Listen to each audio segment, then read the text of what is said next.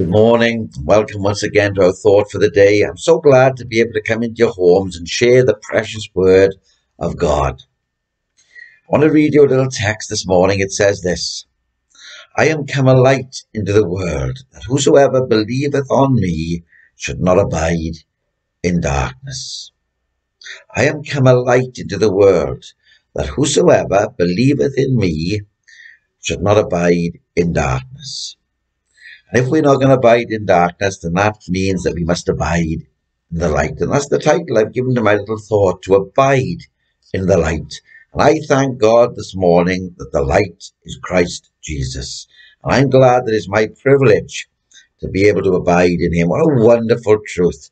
What a wonderful fact that light has come. And the light has come in the person of Jesus Christ. The text says, I am come. The great I am. Oh, isn't it wonderful when we read those words? The great I am. Not an angel, but God himself. Oh, thank God for angels, but thank God that he comes to you and to me. He is the light. He is our rescuer.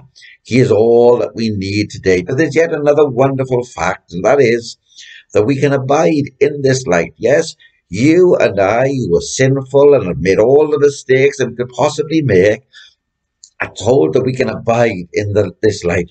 We abide in Christ, the rock, and we are safe and secure in him. We can know his presence and we can know his security. Our sin has been washed by the blood of Jesus. What a dark, sinful place this world is.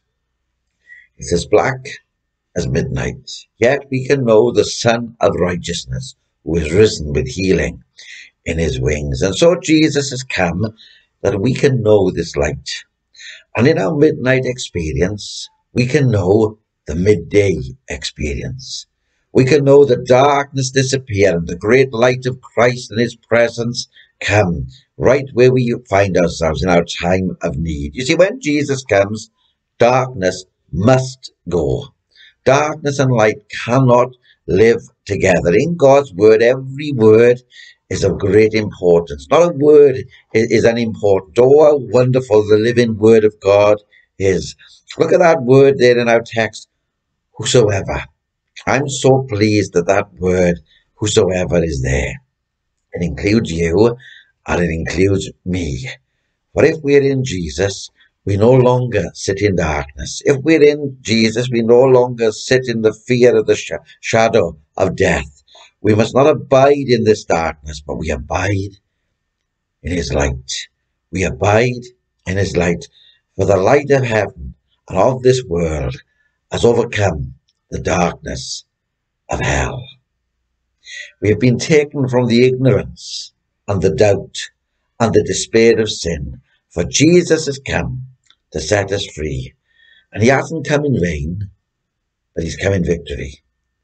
Oh, we read in God's word that he died upon the cross, but he rose victoriously for you and for me. And it's this living Christ, not a dead Christ, this living Christ that I experience in my life today. And so this day, if you feel that the enemy brings his doubts, that the enemy brings his trials, and the way seems to be hard, and the burdens that we bear seem to be heavy, call upon the name of Jesus, for he cannot and he will not fail. Shake off the depression that comes from Satan and abide in the light and the person of Christ.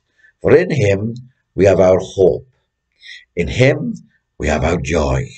And in him we have our certainty and assurance of heaven. Look to Jesus and only to him, and you will rejoice in the warm sunshine of his presence.